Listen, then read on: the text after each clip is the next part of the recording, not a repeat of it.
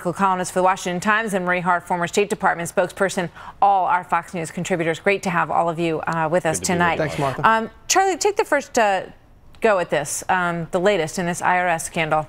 Gone on forever. Well, I really think that today's developments it's kind of like Election Day 2016 all over again. It's a complete rejection of Barack Obama's 8 years in Congress.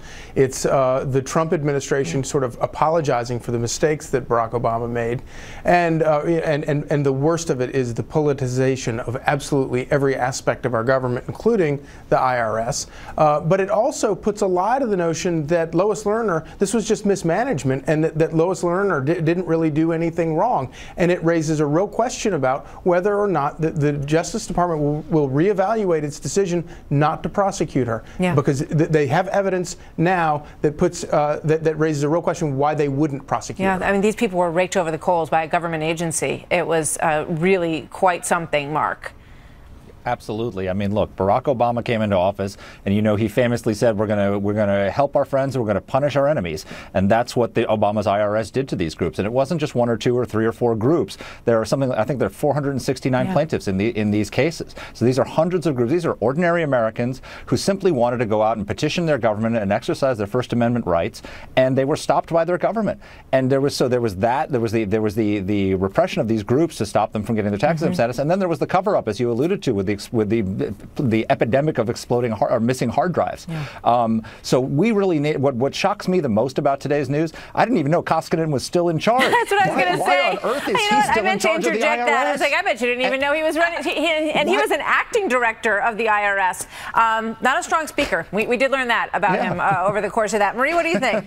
Well, I think what's interesting is the quote you read that talked about no one should have to go through this regardless of political affiliation, because their own inspector general found that it wasn't just conservative groups, it was also progressive groups that were inappropriately targeted by the IRS. So I agree with that quote. No one should be inappropriately targeted because of their political affiliation. There were a couple. The numbers were quite out of whack, but there were a couple. There's none of them are okay, right? No, absolutely not. So we can't just say it was only one side of this. Clearly there was mismanagement. We need better management in there, and we need to make sure people are playing by the rules but not take away They must have had rights. The word T or party or patriot maybe caught up in their name somewhere, and they got caught up in the computer searches that were done to find those groups.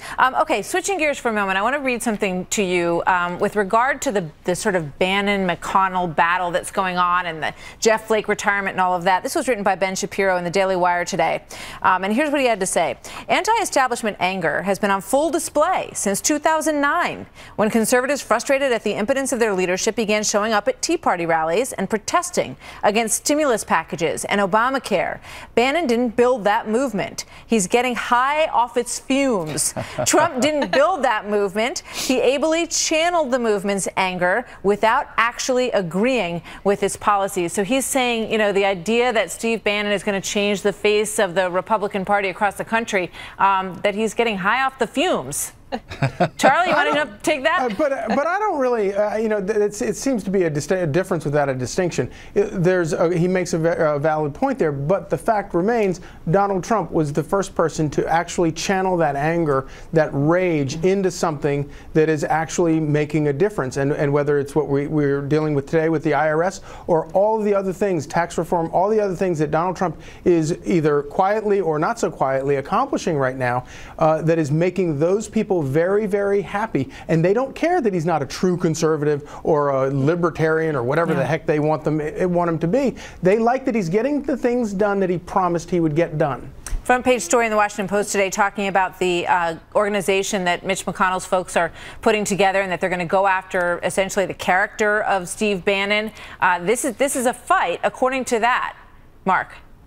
It is, absolutely. And I mean, basically, Ben is channeling his inner Obama and saying to Bannon and Trump, you didn't build that. Yeah, there's a little phrase in there, too. But I mean, look, the fact is, that it's true that Donald Trump was the first person to successfully channel that anger into a victory. Because if you look at the 2010 elections and the other midterm elections, we lost a lot of Senate seats and a lot of opportunities because that anger was misdirected. And the fear right now is that we're going to have put a lot of this Bannon effort is going to put a lot of people on the ballot like it did in 2010 that are going to lose and give the Senate to Democrats. And then, there goes Donald Trump. Okay, now we're all talking about Russia probes, impeachment. impeachment, and all sorts of things. So, you know, they got to be careful with what they ask for. All right. Joe Biden, real quick, just put this quote up from Joe Biden. He says, I haven't decided to run, but I've decided I'm not going to decide not to run, and we will see what happens. Marie? You know, God bless Joe Biden. Look, he's the kind of Democrat that could compete with someone like Donald Trump. He has a lot of support still in the white working class in states that Hillary Clinton got trounced in. I'm not sure he's going to run, but if he does, he would give Trump a run for his money. And I think he needs to be the kind of leader that even if he doesn't end up being the candidate, is showing future Democrats how we can win some of these Rust Belt, Midwest states, places like where I'm from. It's a good model.